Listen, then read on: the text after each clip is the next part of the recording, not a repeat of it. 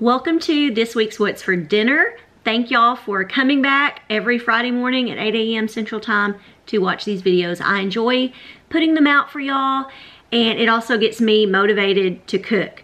This week, I'm gonna be sharing 4 recipes. 2 of them are really easy, 1 especially easy.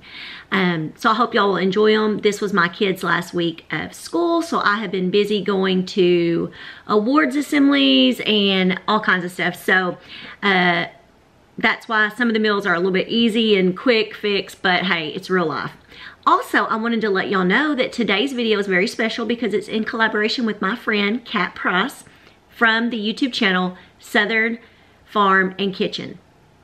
Yes, I always get confused with that. I want to say it backwards. But anyways, yes, Southern Farm and Kitchen. She is from North Carolina, and she shares some good country Southern style food.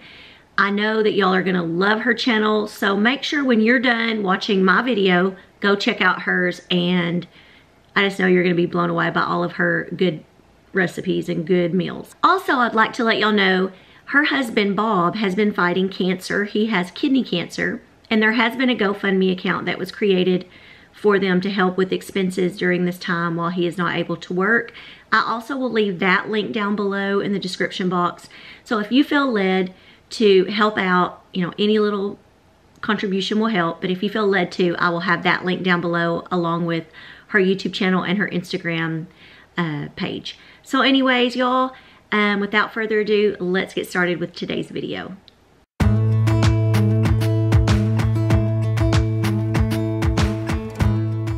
Hey y'all, today we're going to be making Copycat Taco Bell Mexican pizzas. I don't know about y'all, but where we live, and I think all Taco Bells nationwide, have discontinued their Mexican pizzas, and I don't know why. That was like my husband's favorite thing to order, and I really like them. So I got on Pinterest and found a Copycat recipe. So we're going to start out. I have a pound of ground beef, and I'm about to season it up with some salt and pepper, onion, and garlic. And we're going to brown it, and then we're going to add in a package of taco seasoning. And I just went ahead and bought some. I was going to buy the Taco Bell brand, but I forgot, so I just got the old El Paso brand. So we're going to do that. And then in just a second, back here I've got a frying pan I'm going to add some oil to, and we're going to fry up some corn tortillas. I'll let you see when I get to that part. But for now, we're going to season this up and brown, I'm going to brown this meat. Okay y'all, our meat is still cooking, but I want to go ahead and start heating up some oil back here in this pan. I'm going to turn it a little above, kind of in between medium and medium high, so kind of in that area. So we're going to let that warm up, and then I've got some corn tortillas that we're going to fry in that oil. Okay, got our meat done. Now we're going to add in our taco seasoning,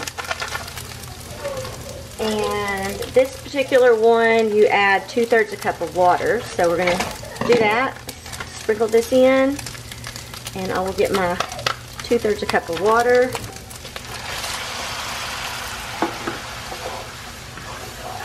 I'm going to mix this up well, and then we're just going to let this simmer for probably about 10 minutes. I also have my oven. I preheated my oven to 400 because we're going to assemble these and put them in the oven at the very end. And my oil, I believe, is hot enough now. So as soon as I get this all mixed in, we will start frying up the tortillas. And we went to a Mexican grocery store and we bought some homemade corn and flour tortillas. So I still had some of those left from when we had a like a fajita barbecue thing, and I should have filmed it. I wish I would have. But we still have some of that. So I'm just going to kind of turn this down lower and let that simmer away.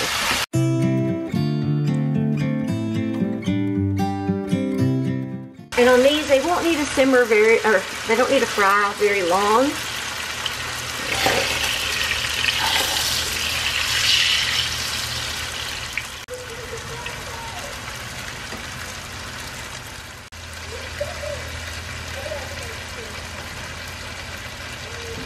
And then I'll remove it and put it over here on a paper towel lined plate.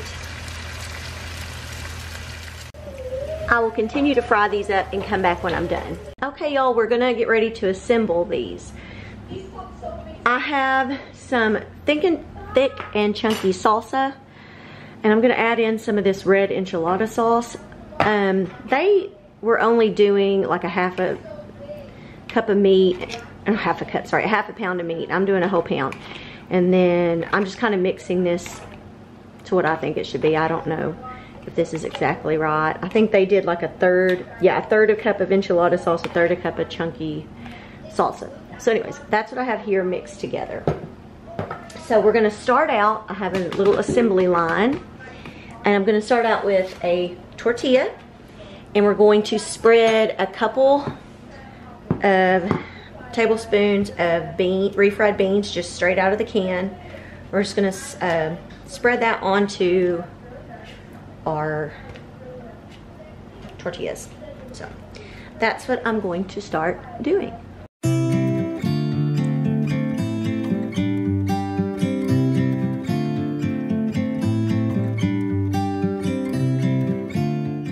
Next, we're going to top these with some of the taco meat.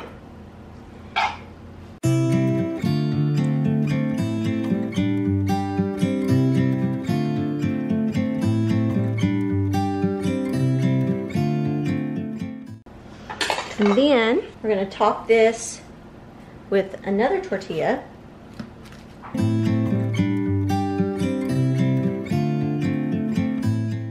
And we're going to do our little, take our enchilada sauce / salsa, and we're going to spread that on top.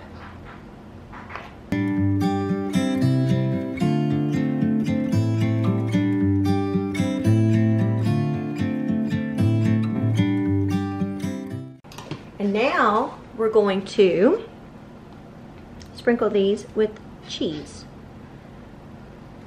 And it called for like cheddar and I think Monterey Jack or something, but all I have is cheddar, so it'll work. And then I did not dice any tomatoes because normally when I order them, I always say to cut the tomatoes. And so now we're going to place this into the oven and we're going to let it bake for about 5 to 10 minutes until this cheese is good and melted. So this is pretty easy. Come right back when it's done. There they are, y'all. I'm going to get a little pizza cutter, cut them into the little X's like they do at... That is so cute. Just gonna, usually when you get them there, they have them cut like...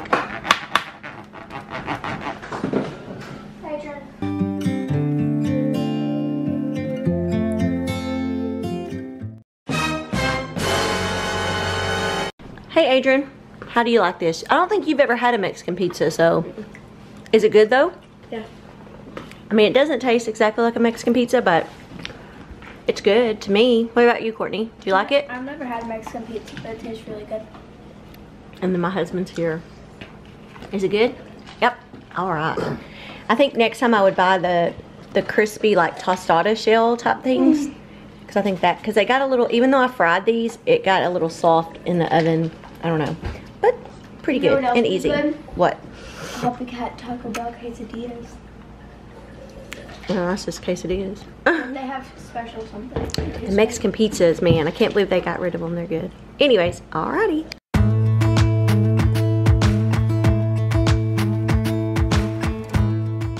Hey y'all, welcome to tonight's What's for Dinner. Things have changed up a little. Okay, I bought this, I don't know how you say it, Molinarios or something. It's a thin crust pizza kit. And this came from Sam's Club, and it's a package with 5 pizza crusts, and it also has sauce in there. 5 packages, I believe, too. So we're going to give these a try tonight, and see how they are. And there's also, oh yeah, a resealable bag that I can put the ones in that we don't use. And I wanted to look at what their instructions say. We're going to preheat our oven to 450. We're going to put the tomato sauce and whatever toppings we want. We're going to place it in directly on the rack for 8 to 10 minutes. And yeah, that's basically it. Very easy. So I'm gonna do that, preheat. Okay, y'all, we are going to start out with the first pizza. I'm gonna put this sauce on and spread it out. And then I have some mozzarella cheese here that I'm gonna use first. And then I bought some pepperoni. And this one, I'm gonna do a little bit different. We're gonna put that same, like, tomato sauce on here and spread it out. Then we're gonna, this time I'm gonna open up this big old bag that I bought at Sam's because I ran out of the other. So we're gonna put some of it on there. But on this one, I have leftover taco meat from when we made our Mexican pizzas yesterday. I'm gonna sprinkle that on this one.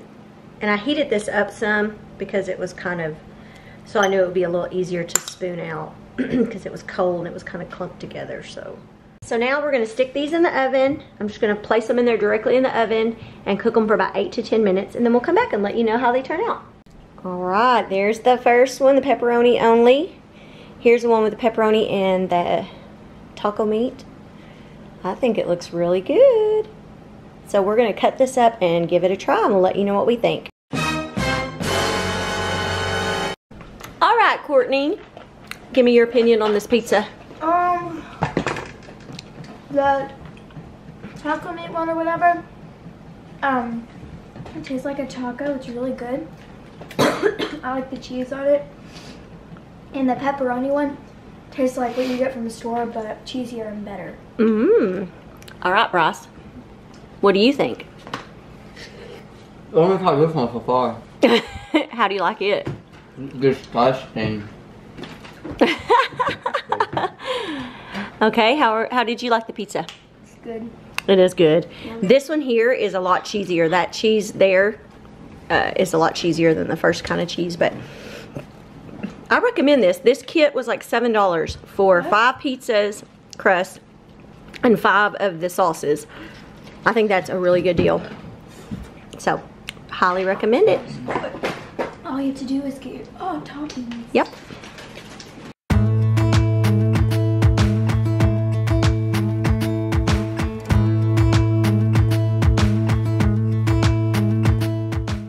Hey y'all, welcome to tonight's What's for Dinner. We are going to be making an easy skillet chicken Parmesan recipe.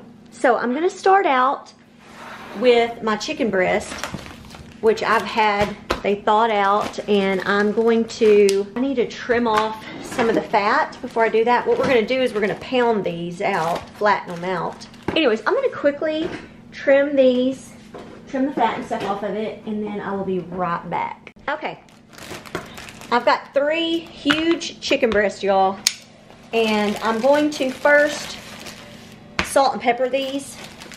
I forgot to do that already, so we're going to do that. We're going to salt and pepper these real quick, and I did wash my hands.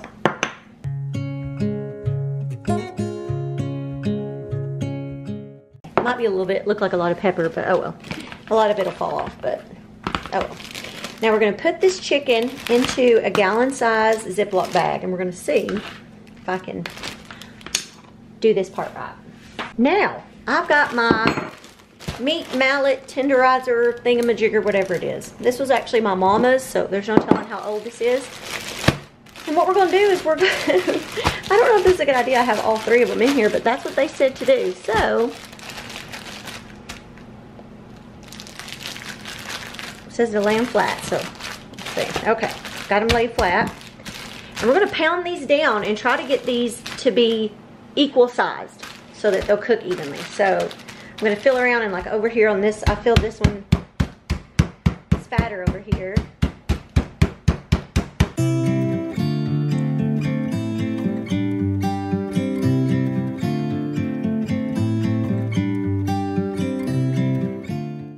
We're going to open up this Ziploc bag and we're going to add in our flour, just right to it. And we're going to need about a 1/4 cup of flour.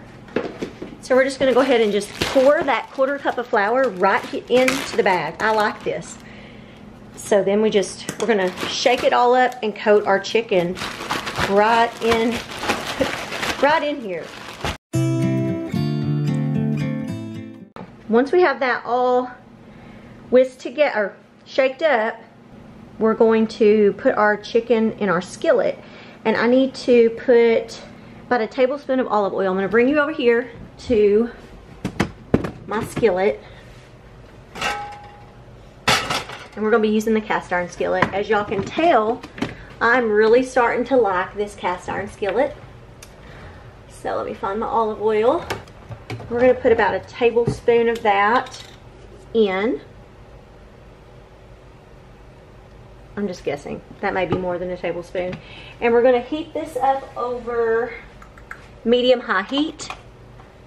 So we're gonna let this start to heat up, and then in the meantime, we're gonna make up our sauce. So I will show you that. I'm gonna be flipping back and forth. Okay, according to the directions, you're supposed to whisk all this stuff together, but I'm not. I'm going to put it in this blender and kind of blend it a little bit because I don't want big chunks of these tomatoes.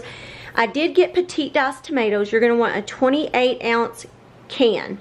And these just happen to be, and I don't know if y'all can see it because I opened my can up so I can't tilt it too much here. I'll move the camera where you can see it. This is actually Italian style, so it has some little extra seasoning to it. So we're gonna pour all of that into my blender. And then you're also gonna want, it says a 5.5 ounce can of tomato paste. This is 6 ounce, close enough. So we're gonna put that in there. And then we're gonna put in 2 teaspoons of dried basil. And then we're just gonna stick it over here in my blender, y'all. This is my old blender I've had forever. And we're just gonna kind of mix that up a little bit. Now, I'm gonna look at it and see how that looks. And that, yeah, I think that's gonna be good. What am I picking up? Let's get that rest of that in there. Yep. Now we're gonna just kind of set this to the side until we're ready for it. But in the meantime, let's take and come over here. Ooh, our pan is, ooh, it's heating up. Look at that, y'all. It's starting to smoke, which is not good, probably. Now we're gonna get our chicken in here. And I really think I'm gonna turn this back burner on. And once I see that burner's getting hot enough, I think I'm gonna move this over there. Because this burner, for some reason, is so uneven. I really need a new stove, so maybe I can get my husband talked into that pretty soon. So I've got y'all over here now. And what we're gonna do is we're gonna let the chicken sear on each side for a couple of minutes until it's crusty and golden. And then we're gonna remove the skillet from the heat.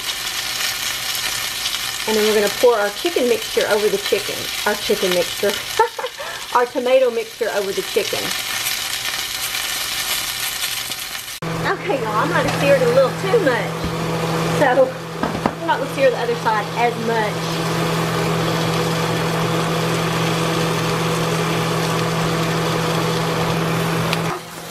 This just really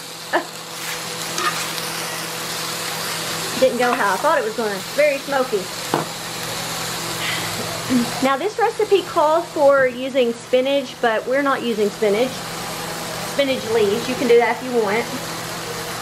And now we're going to pour this tomato sauce mixture over the chicken.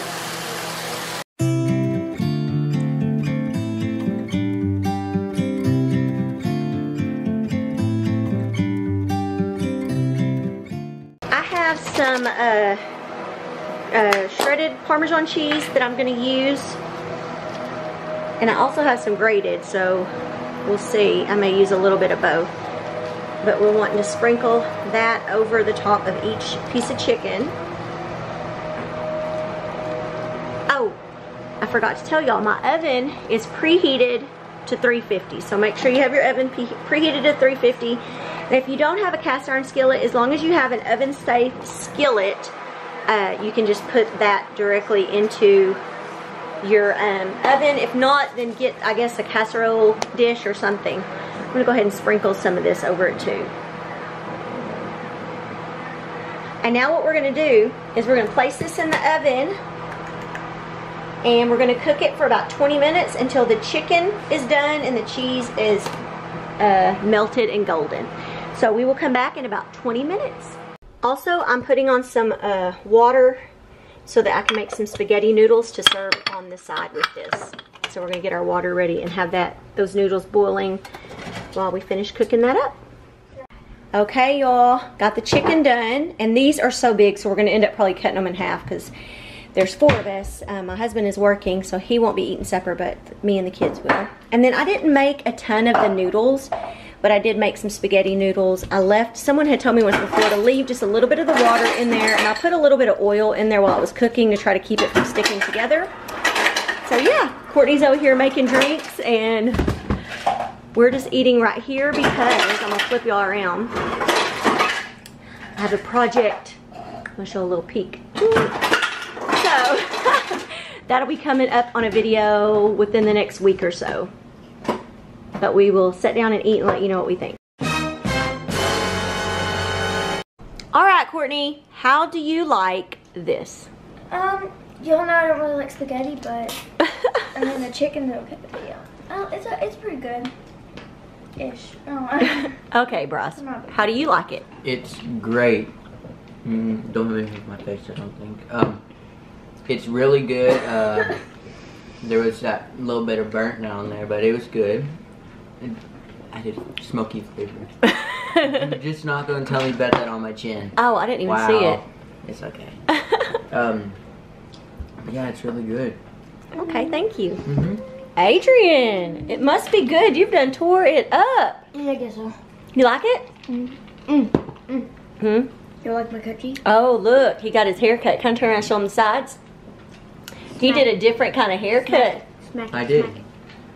Look Smack at it. Hey, he looks so handsome, my boy. I know. You don't gotta tell me. It'll look Uh, like you got a haircut. Yes, it does. And then I'm still working on mine, but this was actually pretty good.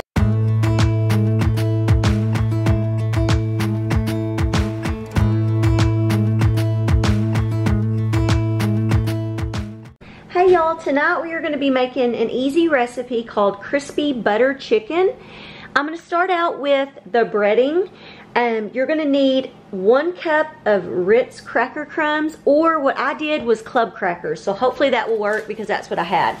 I actually started breaking them up in here, but I wanted to measure, make sure. So there's 1 cup of that. And then we're going to add a 1/2 teaspoon of garlic salt.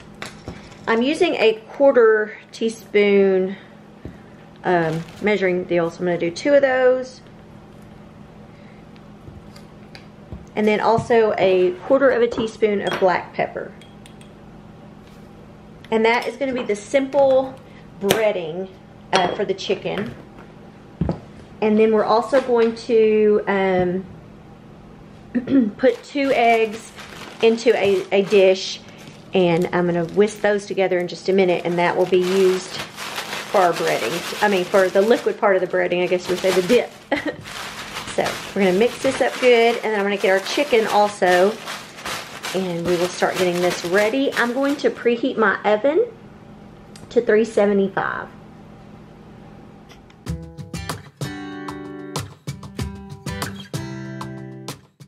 Okay, y'all, we are back with our chicken, and I trimmed it up some, and they were really big chicken breasts, so I cut them in half, and I'm just going to dip them into the eggs. And then I'm going to coat it in the cracker crumbs. Let me try to make sure you can see everything I'm doing. And then from there, I have a 9 by 13 inch pan that we're going to put them in. So hopefully this is enough crackers for these. If not, I'll crush up some more.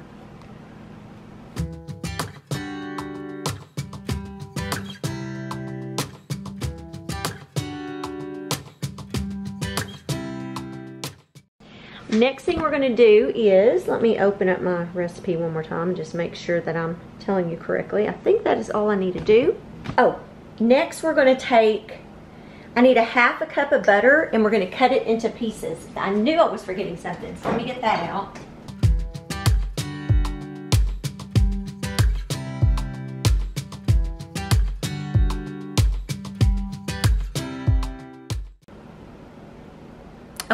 So now I have the butter on. So we're gonna place this in our oven. Like I said, it was preheated to 375, and we're gonna bake it for about 30 to 35 minutes. So I'm gonna set my timer on 35 and then I'll check it.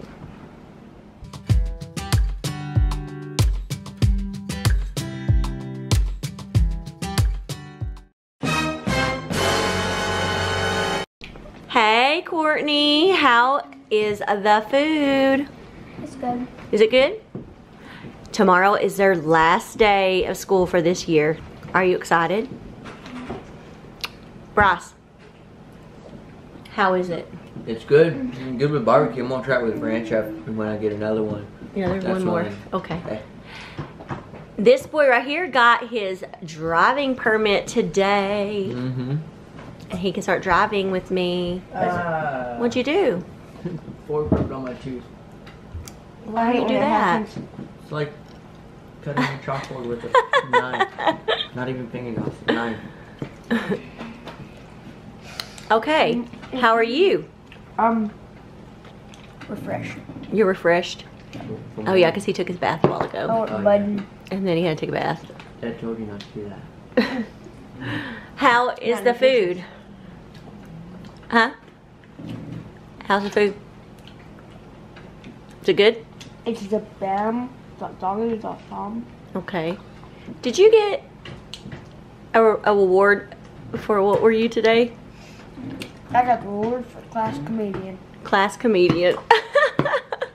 My silly boy. Anyways, y'all, this chicken was so easy to make, and it's so so moist. Like, it's not dry at all. It's good, right? It's really good. See my permit? Yes, you do. Hop up in the Jeep. You can just scribble out anything else, I guess. Alright. Cover your... Just show your face. There. Me. There it is. Thank you. But anyways, thank y'all so much for watching this week's What's for Dinner. We'll see you again next week. Bye. Bye. Yeah.